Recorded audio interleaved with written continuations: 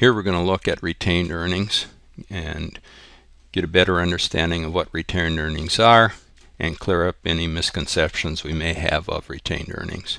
First off, retained earnings is earned capital, and that's what the corporation earned from its investing and financing activities, and any of those earnings are here in net income. And net income would be the revenues minus the expenses and cost of goods sold, and then that net income for each period or end of each year would flow into retained earnings. Any gains increases retained earnings, any loss reduces retained earnings. One misconception is that retained earnings are cash. But it's really what we talked about here, the sales minus the expenses. Can be partly cash, but it's not totally cash. And then the other idea that's maybe hard to understand is the fact that it's the retained earnings from when the company started. Well, that's absolutely true.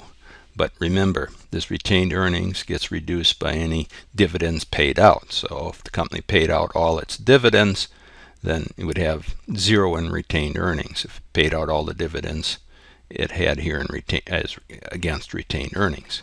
Now, if it paid out no dividends, the retained earnings accumulates. So it is a running total here of what the company has earned less any dividends paid out. Okay. Here, let's look at our investing and financing activities under assets and liabilities here in the balance sheet and see how they affect our net income as operating activities. Okay, so first let's make a sale here of $900 on accounts. We increase accounts receivable by $900, and then we increase our sales revenue here by $900. And then through that sale, we reduced inventory. We sold inventory. So we decreased inventory by $600, and then we recognize it as a cost of goods sold, increasing cost of goods sold here by $600. Okay, next we received payment from our customer on this accounts receivable. So we reduce accounts receivable by $300, and we receive cash for it. So we increased cash by $300. Next, let's say we paid down on our accounts payable. So we reduce accounts payable by $200, and then we go in here and we paid for it in cash, so we reduced cash by $200. Next, say we issued a bonds payable, bring in some cash, so we increase bonds payable as a liability here for $800, and then we go here and also increase cash for $800. Next, let's look here. Let's say we made an investment in property, plant, and equipment. So we increased that by $700, and we did it through a cash transaction here. So we reduced cash by $700.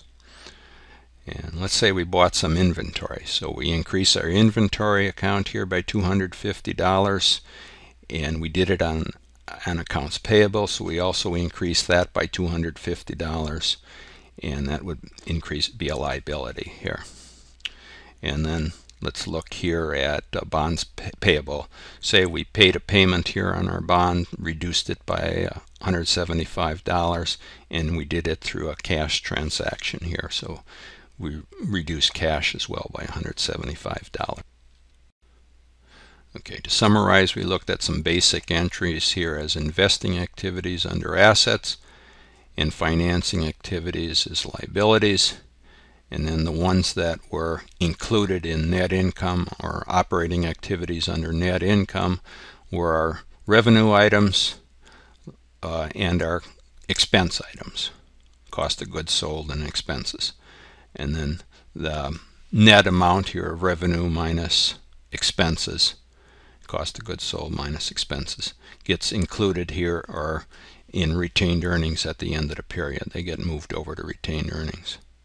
So just gives us a rough overview of what affects retained earnings. So that would be it.